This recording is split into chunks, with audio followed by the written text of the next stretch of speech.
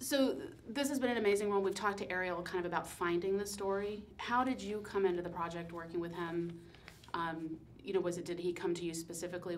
Do you think he felt the role was always kind of yours as he was creating the project? It's interesting how I came to be involved with this because I had absolutely no idea who Kuklinski was, and I didn't know Ariel very well. I had met him at some social functions here and there, and we had some mutual friends. And one time we were talking, and he said that he was working on this, and he said, I've always wanted to work with you, et cetera, et cetera.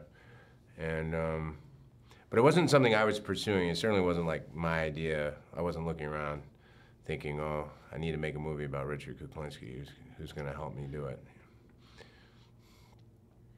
Do you, once you came on board, did you kind of, I know there's been a book and some actual video footage of Kuklinski. Did you study that much? Did you kind of want to bring your own take to it? Well, the research I did for the role was not incredibly extensive. I did start reading a book, one of the books about Kuklinski, and then Ariel said I was reading the wrong one. I should read the other one. And then I realized that they're probably both accurate and inaccurate, and that it's probably really hard to know the truth at all about what happened, because I don't think Kuklinski told the truth all the time. So, and then there's the interview, the famous interview on HBO, and I was able to get an unedited version of that interview. It's over 20 hours long, I think, and I would just watch it whenever I could. When I was working on the film, I'd spend hours sitting and watching it, and just trying to figure out how his mind worked. But it's a very helpful thing to have. An interview is probably the best thing to learn how somebody talks and moves and all that.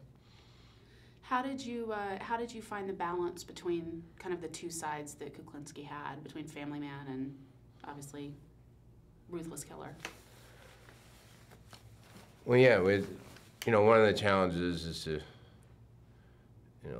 find the balance between the two sides of his existence, his family life and his professional life. And Ariel was actually very helpful in this regard, because the way he scheduled the film, we kind of compartmentalized it, where we started with the DeMeo scenes, stuff with Ray and David Schwimmer and Jonathan D'Amelia.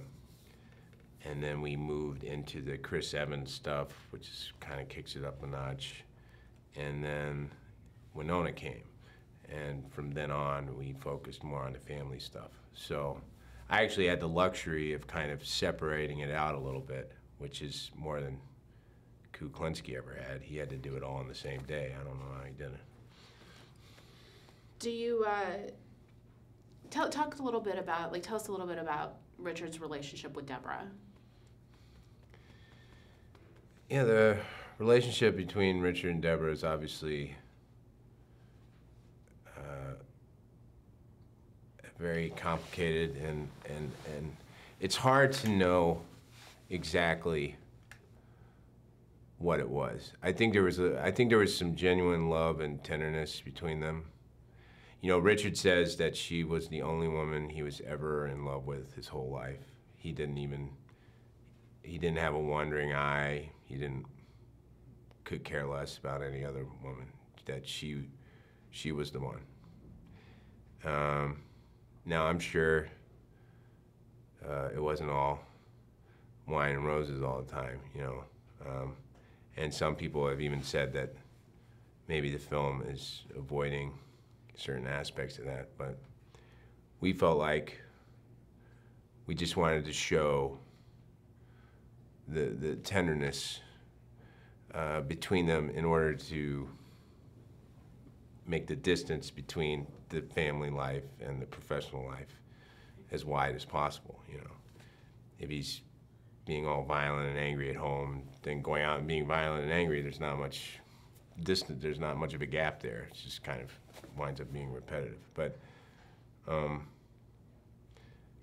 you know, it's also, I'm sure, and Winona's probably said this as well, that it's hard to believe that she was completely oblivious to what he did. But every time I've seen her interviewed, she seems very sincere. And even if she did know a little something about it, I doubt there's much she really could have done about it. It makes you wonder how much kind of denial was going on.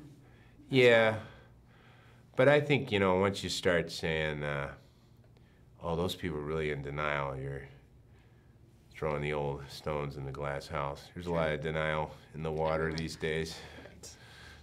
What do you think Winona brought to the role of Deborah? Winona brought such a delicacy and fragility to the role that I thought was really important, because I think a stereotypical way to go with the part would have been, you know, like tough New Jersey housewife, mob, you know, like brassy and doesn't take any shit from anybody, you know, but that's not who this woman was. She was very, when you see interviews with her, she seems very, very delicate and fragile, and Winona, I think, captured that beautifully in her portrayal.